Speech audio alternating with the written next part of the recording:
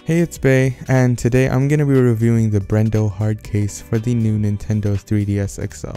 You might have seen this on one of your average consumer's videos. This case can also fit other DS systems except for the original DS and the 2DS. This case is awesome if you want to protect your 3DS and want to hold some extra games and accessories. I have the black color right now, but it also comes in other different colors like blue, red, and green. Go check out the links in the description if you're interested. Anyways, the front of their case is pretty plain except you have their logo on the bottom right corner, which just looks like a cool decoration. The back is plain and the zippers are metal. There are two zippers so that you can zip it up on either side.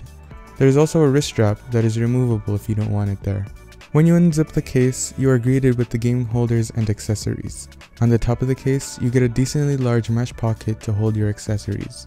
The accessory pocket is cool and all, but I think the thing that makes this case so special is that it can hold 24 games. Yup, you heard me, 24 games. I can hold more than enough games that could keep me busy for a while. The game holders are basically tiny mesh pockets. They're a little tight at first, but they'll stretch out once you put a game inside. You also get a stylus holder to hold an extra stylus, just in case you lose your original one. Stay tuned for a future episode of what games and accessories I keep inside the case. Next, we will talk about the place to hold your console. There is a mesh pocket that holds your DS so that it won't fall out if you drop your case with the zipper unzipped. I gotta give props to Brendo for this. It's almost impossible for your DS to fall out accidentally. With that being said, it isn't difficult at all to remove the DS if you want to take it out and play with it.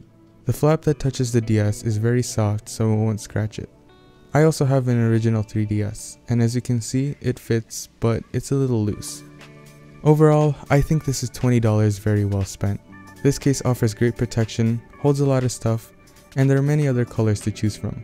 I even dropped it from about 4 feet up on purpose, and as you can see, everything was fine. The only downside that I see with this case is that it gets a little bulky when it's full. But I think it's a worthy trade-off because you can hold a bunch of accessories and games that will keep you busy for hours on end. Again, I'll leave links in the description with all the different colors. Thank you guys so much for watching my review of the Brendo Hard Case for the new Nintendo 3DS XL. If you found this review helpful, please leave a like, a comment, and subscribe. Make sure you hit the bell so you get a notification every time I upload. Bye!